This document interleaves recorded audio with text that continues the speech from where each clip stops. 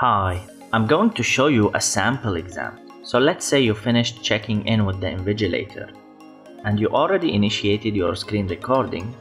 Now it's time to start the exam.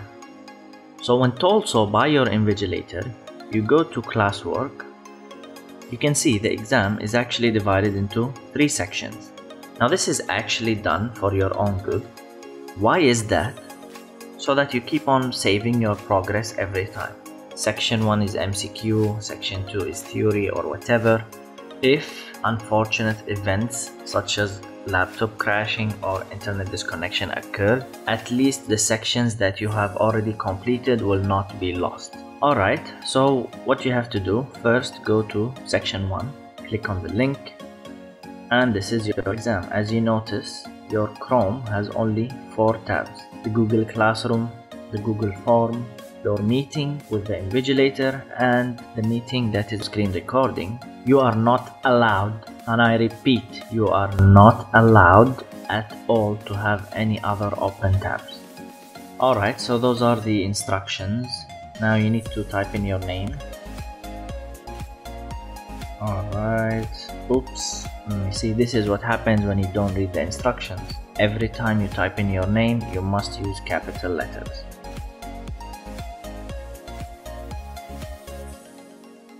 Alright, select your grade, so let's say 10A1, and then you click next.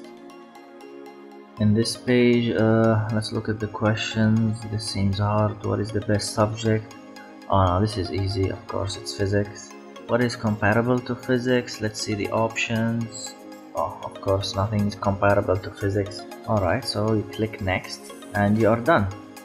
You have been an awesome student and you managed to answer all questions in this section. It is a fact that physics is the best subject. Press submit below, then close this tab and go to the following section. Alright, so pressing submit. Great job. Okay, this is good. Okay, so we close this. We go to the Google Classroom and select the other section. Now let's look at this. Same instructions. Also, you need to write the name. Luckily, we learned from the first time it should be all in capital. Grade 10A1. Next. So this is the true and false section. Oh, the question seems harder. Okay, so yeah, this is true. Physics is the best subject. Nothing is comparable to physics. This always confuses me, but yeah, it's true. Alright, and then we submit again. Great job, your progress have been saved. Close this tab and go to the Google Classroom and start answering the following section of the exam. So we'll close this tab and we go to the final section. So same thing, you need to fill your name in all of them. Oh, this is fill in the blanks, it seems hard. Okay, you have the options over here. Blank is the best subject and blank is comparable to physics. Alright, so I know for number 1 the best subject is physics. What about 2? Chemistry, bio, I don't think so. Probably nothing or everything, I'm not sure. Let me ask Google. Oops. Oh, sorry. I'll just try my luck. Let's say nothing. This is hard. Alright. Now before we press next, I want to emphasize on one thing.